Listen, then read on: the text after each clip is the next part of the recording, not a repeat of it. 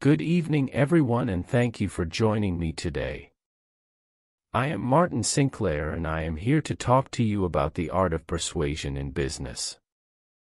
As a professional coach, I understand the importance of effective communication and the power of persuasion. When it comes to persuading others in business, it is important to understand that it is not about manipulation or trickery.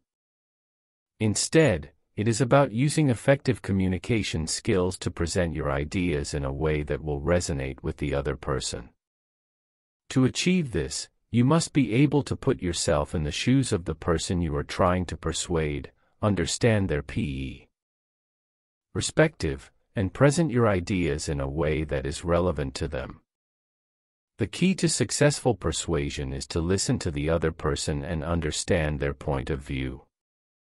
This allows you to gain an insight into the person's concerns and objections, and allows you to craft a response that takes these into account.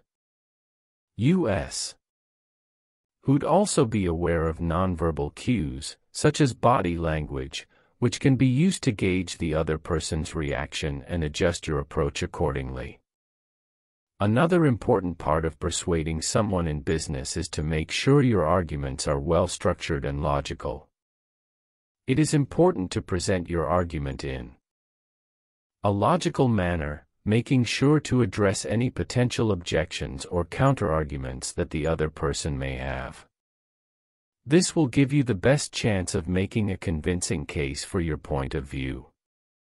Finally, it is important to remain professional at all times when attempting to persuade someone in business.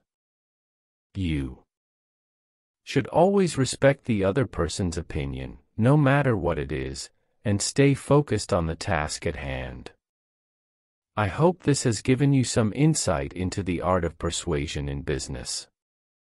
I invite you to subscribe to our channel for more tips and insights on this topic. Thank you for your time and have a great evening.